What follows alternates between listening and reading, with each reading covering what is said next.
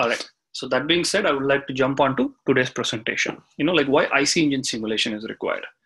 Okay, so with respect to presentation, I like it to be very interactive. I know that there's only like 11 to 12 people on the call, but I like to ask questions, and I like you guys to ask questions as well. So anything that you see on the screen, if you have a couple of questions, just let me know. All right. Okay, so why IC engine simulation is required? First, we all know that tight emission control is required by different governments all over the world. And achieving these emission requirements require more than just thorough knowledge of combustion process. If you know how combustion takes place, that's not enough. And what I'm trying to say is you cannot just guess, you cannot just come up with ideas about what's actually happening inside the engine without looking into it. Because any optimization that is possible by just looking at the engine or guessing how it works has already been done, because engines are pretty old. So all those high level optimizations have already been done. Any additional optimization that you need to do comes only by a lot of research. And computational fluid dynamics or IC engine simulations is a critical part or a critical tool that helps in achieving this. Experiments, are always good, but they're very, very expensive. Most of us cannot afford experiments, but all of us can actually perform engineering simulations, right? That's the whole idea. All right.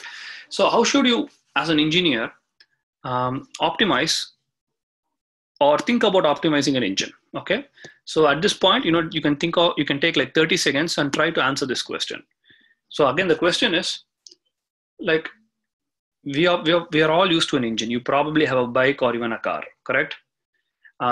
When you're thinking about optimizing an engine, you try to understand the combustion process, you figure out what the problem is and propose and test a solution, right? So let me ask this question. So you must all own a vehicle, right? Either a bike or a car. So based on that, what are certain things that can be optimized in an engine?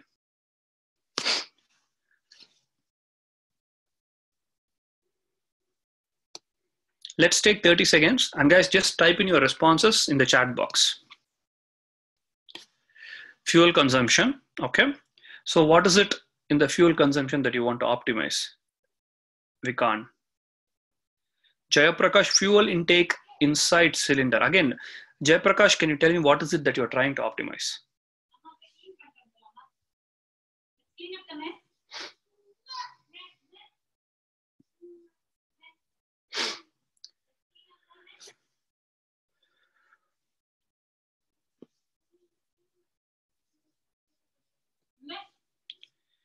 Compression ratio, okay.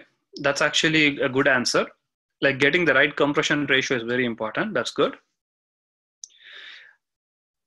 How about others? Tamiz, Narendran, Omkar,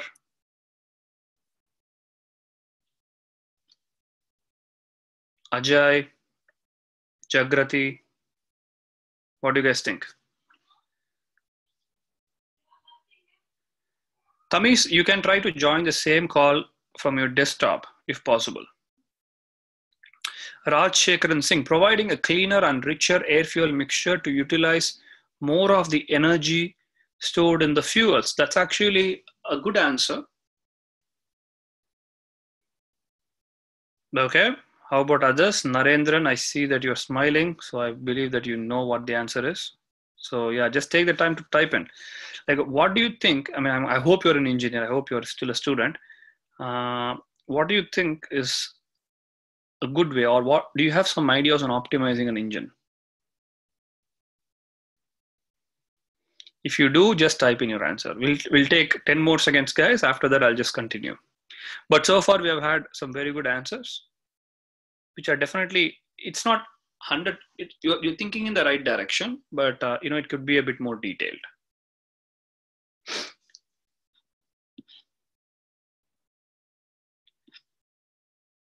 All right, so I think, that's Raj Shekharan. Increasing the efficiency of forced induction devices by increasing heat dissipation from them. Okay, increasing the efficiency of forced induction devices, right? So, Raj, I think you need to be a bit more clear on your explanation. I mean, there's still a lot of abstract terms, And I'm not sure how that actually pertains to an engine. So Raj, you have to rephrase your answer a little bit. So go ahead and type it while I continue. All right. So in order to think about how actually all of this occurs, you need to first get an idea about how the entire engine works.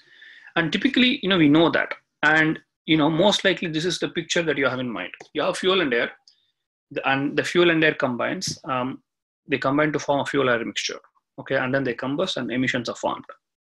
And if this is the picture that you have in mind, like how an engine works, if this is the picture that you have in mind, it's good. I mean, you can think of, for example, you can look at each of these blocks. For example, you can just think of the fuel separately. You can think of the air separately. You can think of the mixture separately. You can think of the combustion process separately and emissions separately. In each of these blocks, you can figure out what the problem is and you can come up with a solution. So this is like a classic problem. This is like a classic engineering analysis problem. You first figure out the steps that are involved and you look at the problems in each step and you propose a solution and you test your solution, right? So this is something that we might have studied a lot in our undergraduate education. Now, the problem is this picture of engine combustion process is very, very old. And as a result, many people have already looked at this and many people have tested their ideas and have proposed solutions which are already in production, right? Why is this a problem now? Well, if you want to be more innovative, then you need to know a little bit more than this particular diagram that I'm showing on screen. So if I move ahead, for example, one might say that if I have fuel and fuel air mixture, I can make the mixing process more efficient. In fact, that is the answer that most of you suggested, right? That's because I believe that this is the diagram that you have in your head. And similarly, as far as combustion is involved, you can make the combustion more efficient. Well, if you're thinking of making combustion more efficient, what does that even mean, first of all? So at this point, I would like to ask another question. How do you quantify an efficient combustion process? How do you know that combustion is efficient? Can you actually put a number on that combustion efficiency? If so, how do you calculate that number? Can anyone answer that? How can I quantify the combustion process and how can I say if combustion is efficient or not? All right, so Raj Shekaran, I think you're just following up on your previous answer, splitting the turbochargers, compressor wheel, and okay, so in short, Raj, you're basically saying that for the previous question that I asked, you're saying that you can optimize an engine by looking at the intake system. Basically, that's what you're saying. All right, so Vikan, all the fuel should be burned, okay? But how do you quantify it?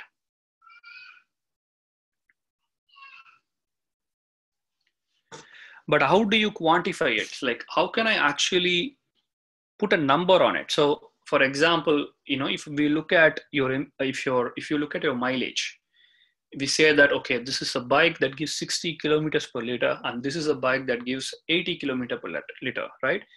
And we know that 80 kilometers per liter is better than 60, right? So, but with respect to combustion, how do you quantify it? Well, octane number is not the right answer. So your answer is correct, but how do you quantify it? How can you actually measure it? How can you put a number on what you're saying? You're saying that all the fuel should be burnt, right? But how can I amount of carbon converted into carbon dioxide, right? So Ajay, yes, that's correct. You're basically saying that how much fuel is getting consumed or how much complete combustion is taking place. That's correct. But how do I measure it? That's my question. Right? So these are the things that you need to understand, right? Because most of you are trying to guess the right answer, but then as far when it comes to actually doing it, you need to understand how things can be measured, right? And see, like fuel ratio is a good answer, but you need to understand that fuel ratio just tells you like what's the amount of air and what's the amount of fuel that you have, but it does not tell you if your combustion process is efficient or not. Okay, Rajeshwaran, by using a bomb calorimeter. Well, we are talking about engines. We are not talking about standalone experiments. So bomb calorimeter will not be valid. So one thing that you can actually look at is you can look at the amount of oxygen at the exhaust, right? Because that typically quantifies how effective the combustion process is. Okay, but the metric that people typically look for while designing engines is called as combustion efficiency. So combustion efficiency is a number that you can actually say that you can actually calculate, and it tells you how much percentage of the fuel was completely burnt. And the way you calculate that is quite simple. So you actually look at how the pressure changes as a function of crank angle inside your engine. This plot or this graph is often called as the PV diagram or the pressure trace in an engine. Now, if you compute the area under the curve of this particular diagram, then you get the work done by the engine. Now, that is the work that's done by the engine by combusting. All right. And so that's the output. Now, what's the input to the engine? You know the amount of fuel that got injected, and each fuel has a lower heating value, right? So you take the mass of fuel and multiply that with the lower heating value. That is the total energy input. So you take the output energy divided by the input energy. That is going to be your combustion efficiency, right? So if you think about it, the concepts that you use to compute your combustion efficiency are really, really fundamental. And this is one of the things that I see is missing in students. When you're thinking about an application, we always think of complex ideas, but you need to understand that you need to explain your idea with simpler terms. Only then it means that the idea is clear in your head. Else you're just guessing it. Okay. So make sure that when you're thinking of a problem and when you're proposing an idea, you can actually explain why that idea would work. All right. Moving on, emissions. So the final block is the emissions, and what you can think of is designing equipments that act as emission solutions. Popular devices include catalytic converter, NOx trap, SCR, and so on.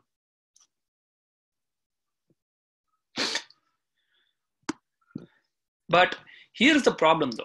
As I said, if you just have this particular picture of the combustion process, you often miss the global picture, right? So if this is the entire map of a combustion process in your head, then you are limited to this diagram. So any problem that you are going to propose a solution to needs to come from this particular block. But as I said before, this is something that people have already looked at several times, right? So it's going to be impossible for you to come up with a new strategy. So what you need to do is you need to first do a literature survey and first be familiar with what is the state of the combustion, or what is the state of, the entire combustion process in a detailed way. And that is what we are going to be looking at next. And looks like we have a comment. So one question, how to deal with thermal stress in IC engine? Well, here's the thing, right? So your question is very, very abstract. When you say how to deal with thermal stress, what does that even mean? So when you say deal with thermal stress, do you say that thermal stress should be zero, or what is your exact question? Your question is very, very unclear. That's what I'm trying to say. And just think about your statement, right? Think about the statement you made. Like, how can we deal with the thermal stress in an IC engine? Given thermal stress takes place or occurs because of combustion process, correct? So as long as combustion is there, thermal stresses are always going to be there. So you cannot completely get rid of it. If you're getting rid of it, that means that you don't have any combustion. How to reduce thermal expansion? Now that's again, right? The other question you need to ask is, why do you have to reduce thermal expansion? What's the requirement?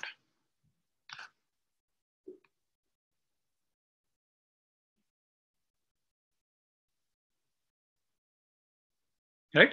So when you're thinking, when you feel like there's something is a problem, just try to understand why it's a problem, right? So when you say that how to reduce thermal expansion, in anything that's going to get heated is going to expand. So you cannot make thermal expansion zero without combustion. Sorry, with combustion. If there is combustion, thermal expansion will always be there. Now it needs to be an extent where there is less engine damage. And that is where material scientists come into play. They basically look at material properties, and as long as the material can withstand the combustion process, your engine life is going to have a set value, right? And that is how people deal with it. Okay, now let's actually look at the detailed diagram of how the combustion process takes place. And it starts with all the way from the fuel. So when you select a fuel, you need to look at the fuel components. When I say fuel components, what percentage of the fuel contains alkanes? What percentage of the fuel contains aromatics? Right? These are important questions that you need to ask because they affect something called as the vaporization characteristics and also the physical properties of the fuel. Why is this important? But before I do that, I need to ask a question. What does vaporization characteristic mean? Can anyone tell me?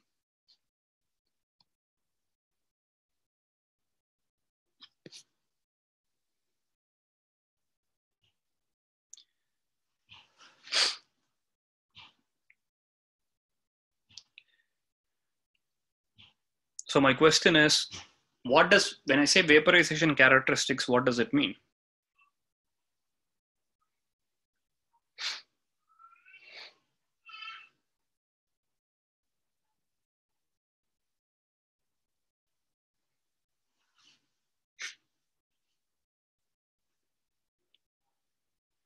How it behaves when it is vapor? Well, no, that's not correct. So again, right, so these are important things that you need to ask. And how fast the fuel changes its state of matter? Well, that's also not 100% accurate. Vapor pressure? No, that's not correct.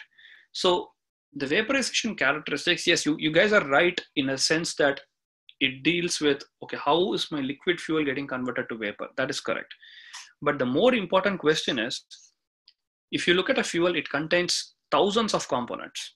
When I say thousands, it literally contains thousands or even more.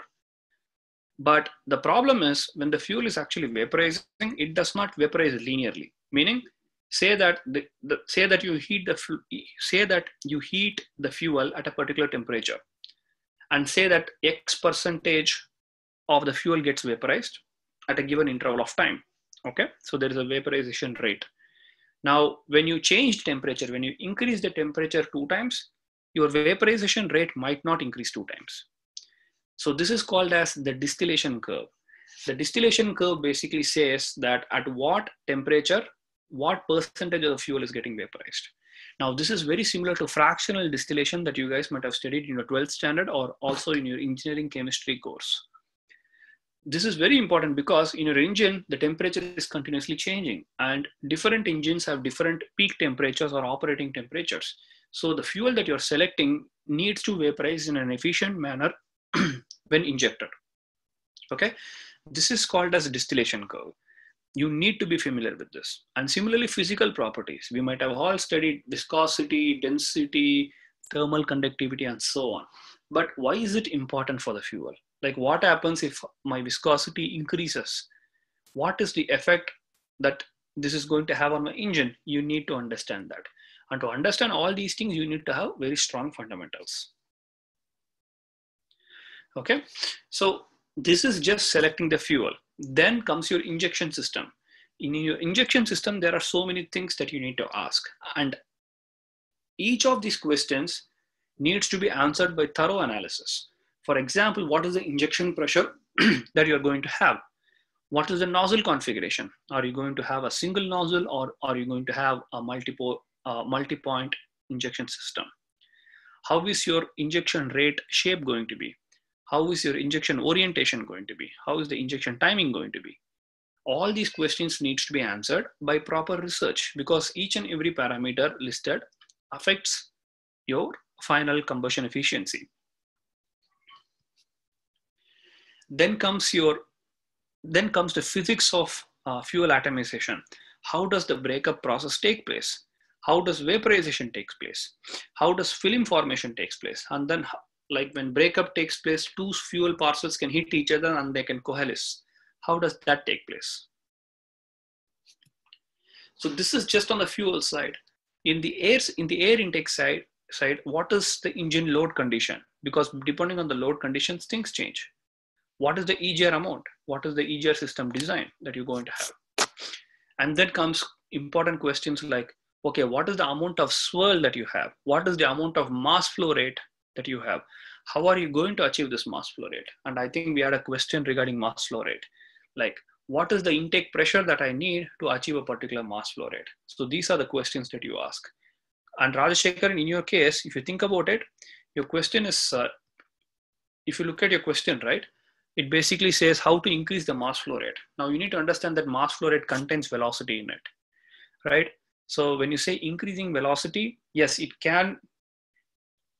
If you increase your velocity, you can still have the same mass flow rate if your density is lower, right? So the only way you can have an increased mass flow rate is by increasing the pressure. Because when you increase the pressure, density increases and your velocity also increases, resulting in more mass flow rate.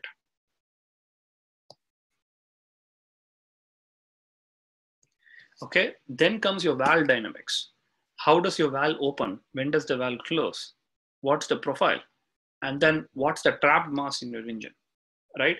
And how much leakage occurs in the engine? That is called as blow-by. So this is the level of detail to which you need to understand your engine system so that in each of these blocks, you can work on an optimization study. But just look at it. We have not even come to the combustion part yet. And that is where you have your fuel air mixture. Now, once fuel and air come, they are going to mix. And this is what is called as the charge condition. And there are several types of conditions. You have premixed, you have partially premixed, you have non-premixed. And then what's going to happen? Well, you have your fuel air mixture. Now, after this compression is going to take place, now at this point, you will have heat transfer through your valve, which means you need to be understanding engine block design.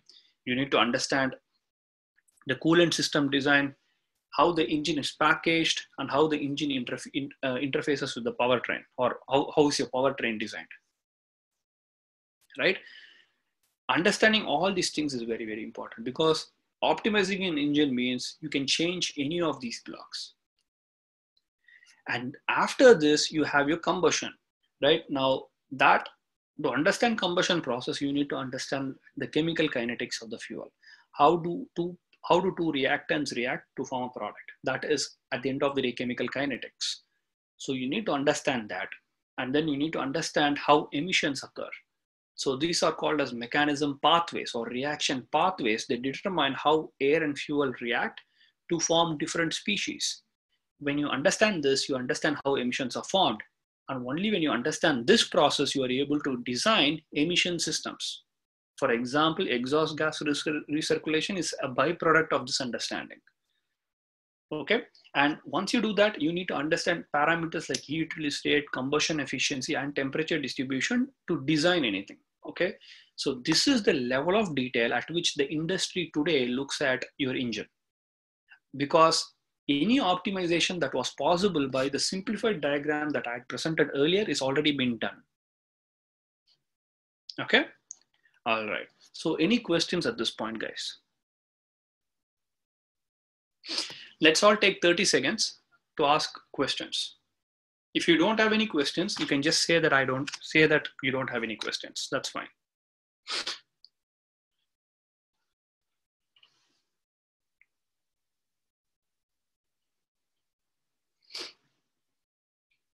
No questions, all right. Is thermal conductivity also a parameter? Yes, absolutely. So EGR comes only in diesel engine. Yes, that's correct. Well, you can have EGR in other types of engines also. For example, even in gasoline engines, you can have EGR. But primarily, it is very common in diesel engines. Okay, Tamis, I hope your audio connection is now okay.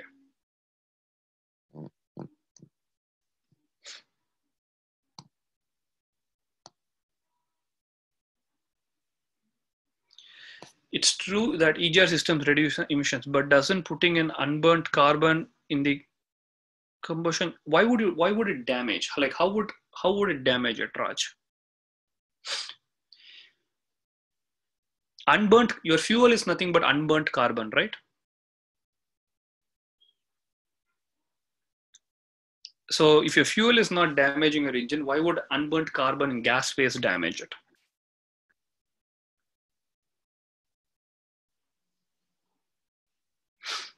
So whenever you have unburnt carbon, yes, that's going to affect your emissions. So you need to think of it like, what is it that you are trying to achieve by exhaust gases? So exhaust gas recirculation is primarily a technique that is done to lower the temperature of the combustion products. And when it lowers the combustion temperature, you are reducing NOx. So in the process, yes, you can affect your combustion efficiency. Yes, that's correct. Does oil, does gallery cool? So you are referring to something called as gallery cooling, right? So gallery cooling, that's a great question. I don't know what your actual name is. It seems like your name is set to your mobile phone's name, Zuke Z1. So sorry, Narendran actually. Does oiled galeric cooled piston, so you're referring to gallery cooled pistons, give good combustion? Well, you need to understand that gallery cooling is for cooling the piston, right? So that has nothing to do with combustion. It just makes sure that your piston is maintained at the optimum temperature.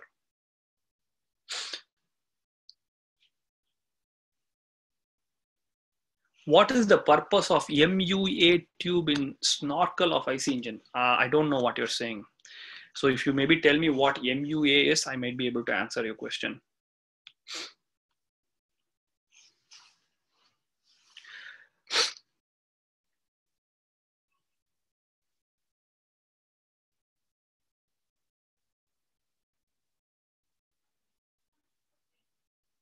Okay, and in general, when it comes to when it comes to cooling, right, you need to understand what's the idea there.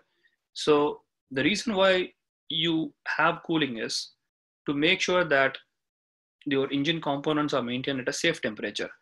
Ideally, if you can run an engine without cooling, that's actually best, because when you're running your coolant system, you are spending a lot of energy. Okay, you are spending engine power to run the coolant system. So that is actually a parasitic loss, right? So if you don't have a cooling system, you will actually gain 10 to 15% more efficiency, which is basically going to improve your mileage. But unfortunately, if the engine is large, you cannot just air cool it. You also need liquid cooling, and especially for your engine components, you will have drilled passageways in your piston, in your connecting rod, also in your engine block. So that's why when you see the engine block, there are a lot of tiny holes in it. Okay, and these are all meant to keep the engine at a safe operating temperature. So in a way, it does not give good combustion. It actually reduces your total efficiency of your engine, because cooling system is being run by the engine power. You need to understand that. Zug Z1, I think you should, like I said, you need to give me a little bit more information about your question. Like when you say MUA tube, can you expand MUA?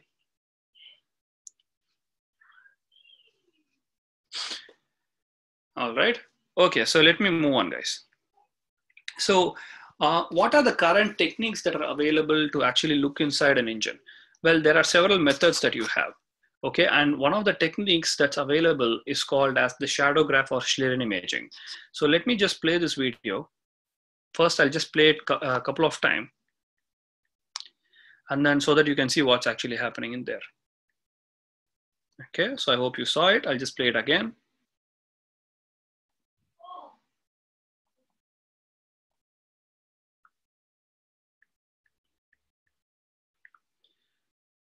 Okay, so a couple of things I want you to notice. On the left hand side, you have a non-vaporizing engine, and on the right hand side, you have a not a non-vaporizing engine, but a non-vaporizing case. And on the right hand side, you have a vaporizing case. Can anyone tell me what's the difference? What does non-vaporizing mean, and what does vaporizing mean? How do I achieve that? What are the things that I need to change to make something non-vaporizing and make something vaporizing?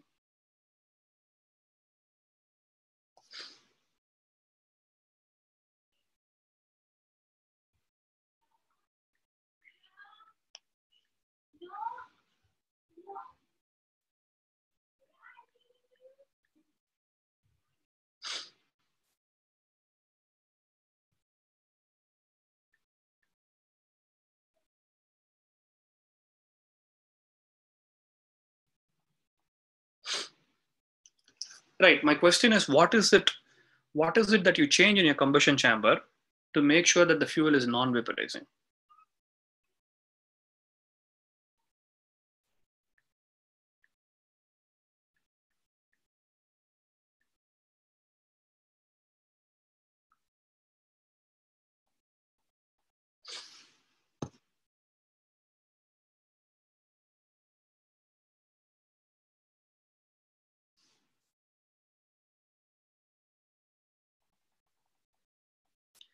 Size of molecules? No, that's not right. I think you need to think of a much more simpler answer. Non-vaporizing is partially burnt fuel. No, that's completely wrong. That's not correct. Well, no, I think you guys are missing the fundamental point, right? What makes the fuel to vaporize? It's the temperature. So a non-vaporizing fuel is achieved by making sure that the combustion chamber temperature is lower. In the vaporizing case, the temperature is just higher. So what you're actually looking at is a constant volume chamber, right? It's a constant volume, and the thing is, it's filled with hot air. In the left-hand side, the temperature of the air is not that much, and that's why the fuel is not vaporizing. On the right-hand side, the temperature of the air is quite high. So that's what's causing the fuel to vaporize. So shadow graph is a technique that allows you to look at density difference. So in non-vaporizing case, your liquid density is higher, right? And that's why it shows up as black, because density of liquid is quite high. It's maybe 700 times higher than density of air. So that's why it shows up. But in vaporizing case, your fuel is getting converted to vapor, which means its density is reducing. And hence, that is why on the right-hand side, you see that, oops.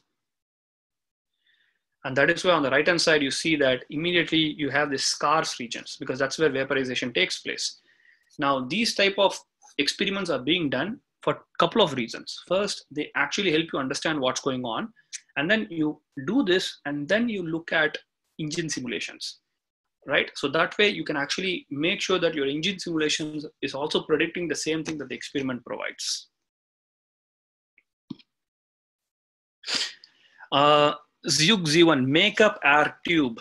Okay, I'm not sure what that means, to be honest. So what I will do is I just look at what it is. And if I figure out what the answer is, I'll let you know. But I don't know. I've never heard of makeup air tube before. Maybe I know it with a different term. So let me do some reading on it, and then I'll get back to you. Okay.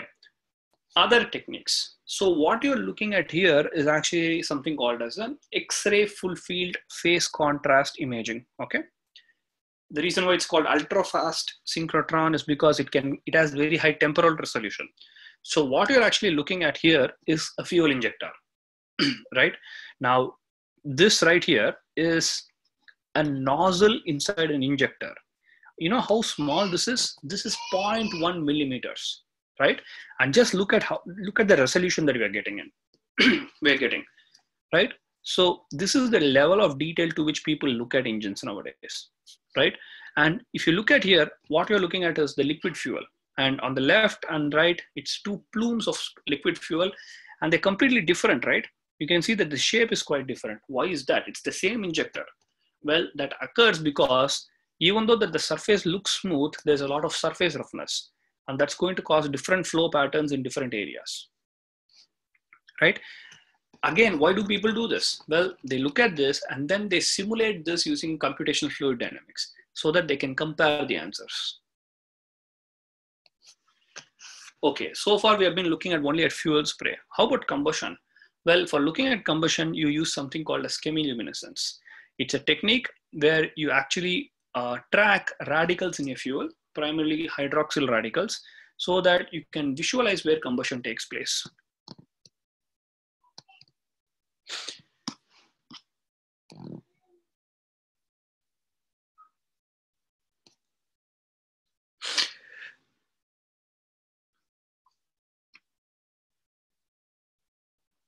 All right, so moving on.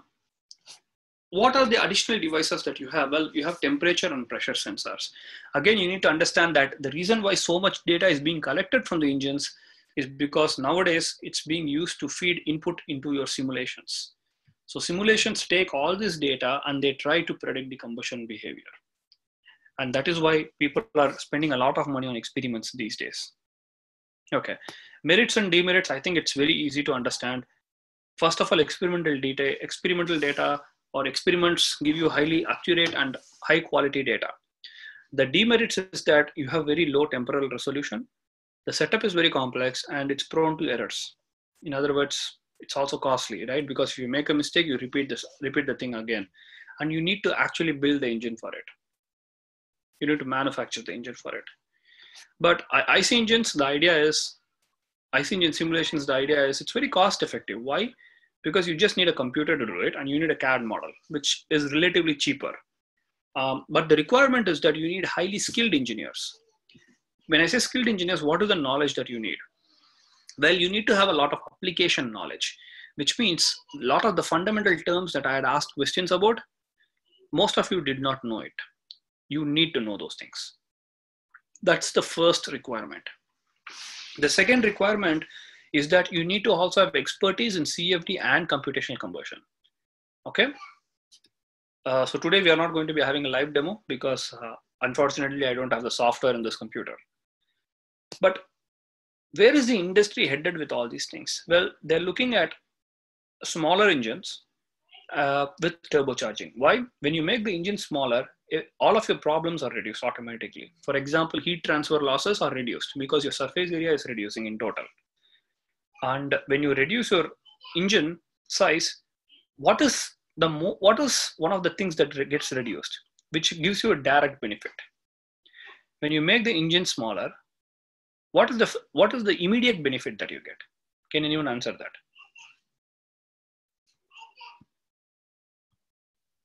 That's exactly correct. The weight is smaller now. And because of that, you immediately see benefit in fuel consumption, right? And also nowadays, the other trend is, from a manufacturing point of view, is to make more components plastic. So for example, in crankcase ventilation, more components are being made out of plastic because mainly it's going to help you reduce the weight. All right. So how to get into engine CFD, right? This is one of the questions that that many people ask. First is you need to have thorough knowledge of engine combustion process. Okay. So when I say engine combustion process, just knowing that fuel and air combine to form combustion products is not enough. You need to understand chemical kinetics. You need to understand how reaction mechanisms are developed. Okay. So there are something called as reaction mechanisms, and there are something called as thermodynamic property tables that are generated by NASA. So understanding that and how they are being used in combustion calculation is very important. You need to understand what zero-D combustion is. You need to understand terms like ignition delay and flame speed. You need to understand things like negative temperature coefficient, right? So this is just on the computational combustion part. With respect to computational fluid dynamics part, you need to understand what initial conditions mean. You need to understand what boundary conditions mean. You need to understand what governing equations are. You need to understand what transport equations are and what is the difference between transport equations and physical models.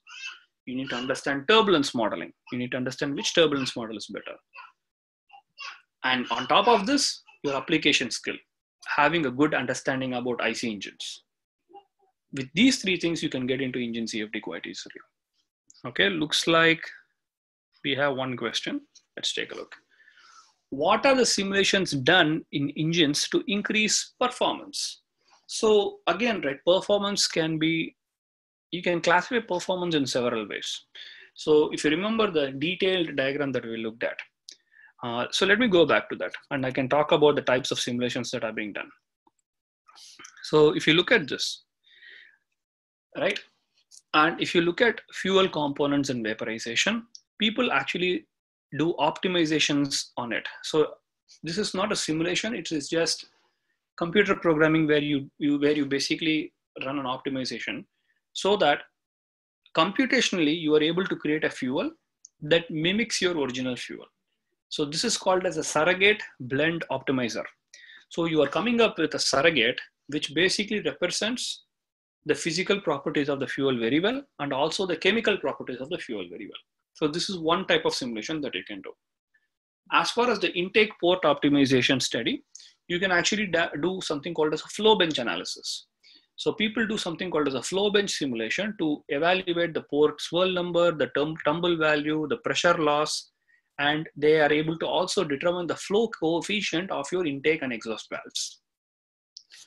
Okay, now once you get your fuel and air mixture, in order to study that, you need to have right turbulence models.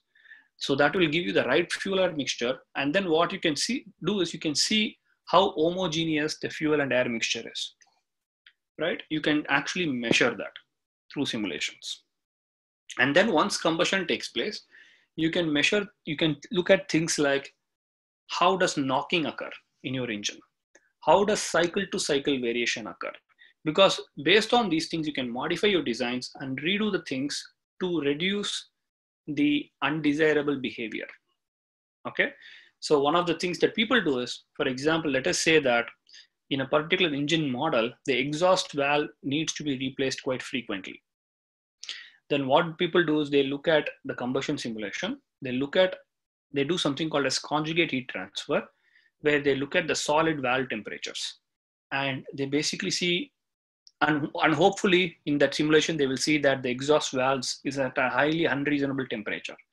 And based on that, they can try out better materials. They can maybe modify the valve positions a little bit so that its exposure to combustion temperature has been minimized so that its life is increased. So these are the types of studies that people can do. Or the other thing that they can also do is they can make the cooling system cool the exhaust valves a little bit more, right? They can do that. So these are just a little bit of examples for how simulations are being used.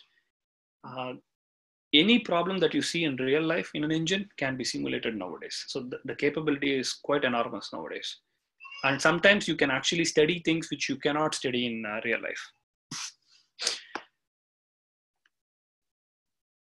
Okay, so I hope I answered your question. All right.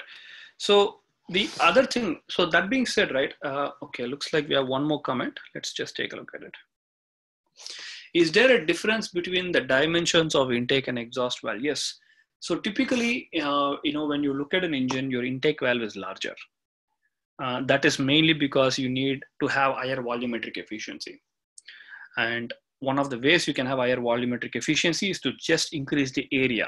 When you increase area, your mass flow rates are going to be higher, right? So typically inlet valves are made bigger. What kind of CFD powertrain simulations they perform in electric vehicles? That's a great question. So in electric vehicles, you generally work on battery simulations. You can actually run simulations that predict the battery performance, how it, for example, one of the things that you look at electric vehicles is like how the battery performs over time, right? So that can be simulated. And the other thing that you can do is heat transfer simulations are quite big. The batteries needs to be maintained at ideal temperatures. So you can simulate that. You can simulate how your motor behaves. Heat transfer simulations are involved there because you need to have cooling solutions for your motors as well. And typically your car body is designed in such a way that there is good amount of airflow to these critical components so that they are cooled effectively. And on top of that, you have external flow analysis as well to make sure that the car has a lower drag coefficient.